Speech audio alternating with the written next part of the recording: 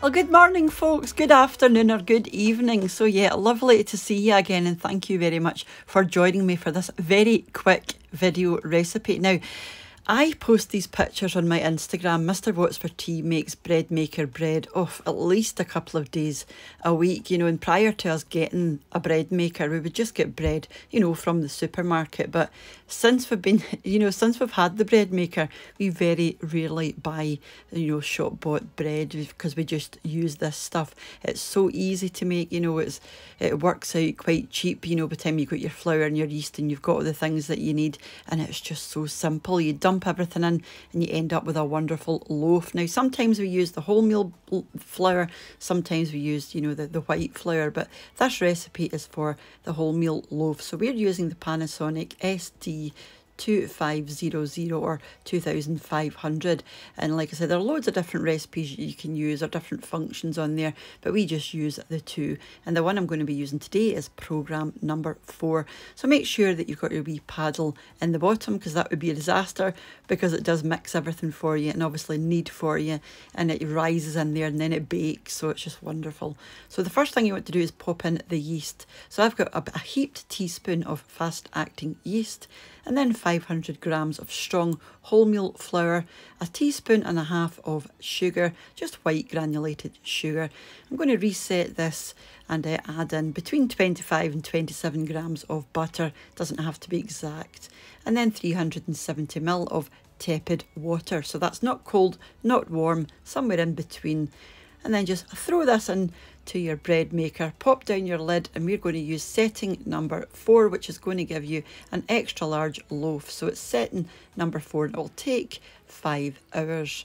Now, 2 tips here. If you want a nice squishy loaf, when this is ready, just leave the lid down, and the moisture that's in there will give you a nice sort of spongy, springy loaf. That's the flour that I used there. If you want a crispy sort of loaf with a nice crispy crust, leave the lid open, get your loaf out as soon as it's ready, and put it onto a wire rack, and that will keep the crust nice and sort of scratchy, I call it, but it's nice and crispy. We did want a really soft one this time, so he has left the lid down until it was fully cooled, and that just ends up, you just end up with a lovely springy squishy loaf, as you'll see in a wee second. You see the wrinkling on the top there? That's an indication it's very, very soft, and as you can see, poke it down and squish it in there. This was what we were looking for.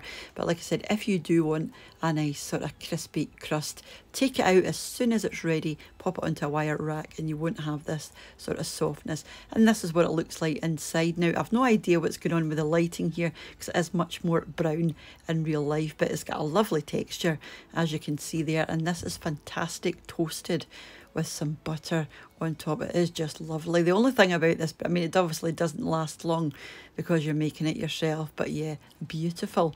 Just before I leave you, I wanted to say a massive thank you to the supporters of the channel, as usual, over on my Patreon page, and to the channel members here on YouTube as well. So it's very much appreciated, guys. So thank you very much for watching and leaving your comments and all the wonderful things that you do. So this was just a wee bonus video, so I hope you liked that. I know it is a wee bit different, but I've had so many folk on Instagram, and I do post pictures of the bread maker bread, how do you do that? I've got a bread maker bread, and it never turns out like that. This just turns out the same every single time, and it's obviously not down to any technique of mine, because the machine is doing it for you. So I reckon it just must be quite a good bread maker. If you're not following me over on Instagram yet, I'm What's for Tea 3 over there, and it would be lovely to see more of you, because obviously there's the bread.